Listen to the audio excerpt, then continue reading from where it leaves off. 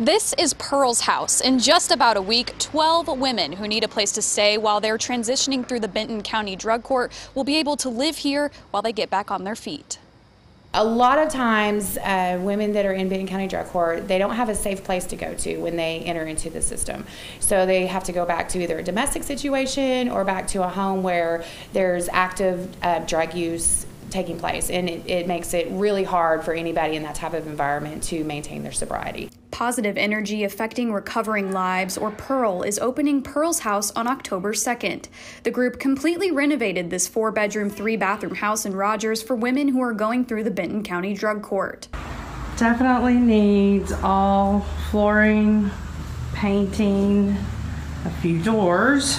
P.E.A.R.L started renovating the house in June, and P.E.A.R.L's house will be the only transitional living home exclusively for women in the Benton County Drug Court. We're here to put women back into society, to help them become productive members of society again. A lot of times they just need a reset. People that are in, stuck in the grips of substance use disorder, they lose all connection to society as a whole. The executive director of P.E.A.R.L, Ashley Lehue, is in recovery and went through the Benton County Drug Court herself back in 2018.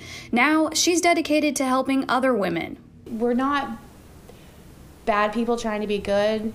We're sick people trying to get well.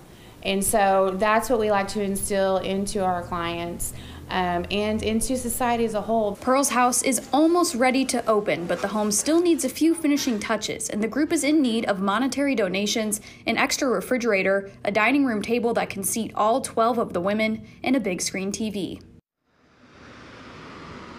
For more information about how you can help P.E.A.R.L's house, you can visit our website at 4029tv.com. And if you or someone you know is struggling with addiction, you can always call the Arkansas Speak Up About Drugs hotline at the number you see on your screen.